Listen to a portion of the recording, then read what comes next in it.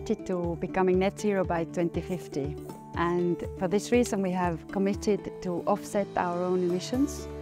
And we would like to do this by not only looking in a tunnel vision and CO2 emissions, but also on a broader picture. Peatlands cover only 3 to 4% of our land area on the planet, but they contain roughly up to 30% of carbon in the soil. This means it's very important to contain the carbon in the soil and keep it there.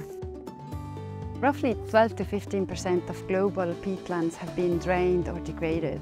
This means they are releasing CO2.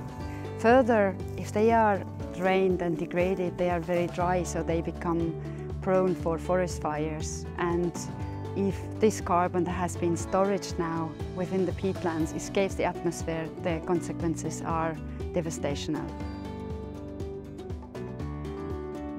I think all of us, we want to fight so that our kids can have a cool future. So this is a really big contribution towards it.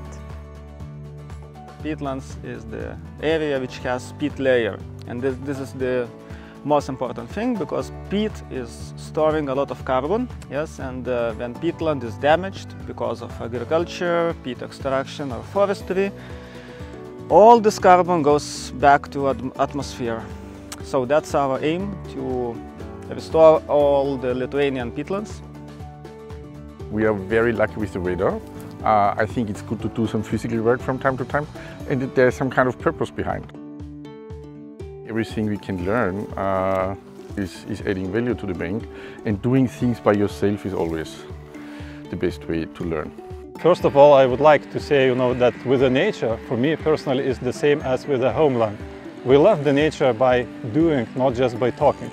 And today, this is the best evidence of that. We gathered with our colleagues, we saved the peatland, the weather is good, the sun is shining, the physical exercise, the mood is good. And I think by being here today, it's a perfect example that we by ourselves can save the nature. And I very much invite our friends, our colleagues, our dear clients and other good people, at first possibility, try to join such kind of initiatives.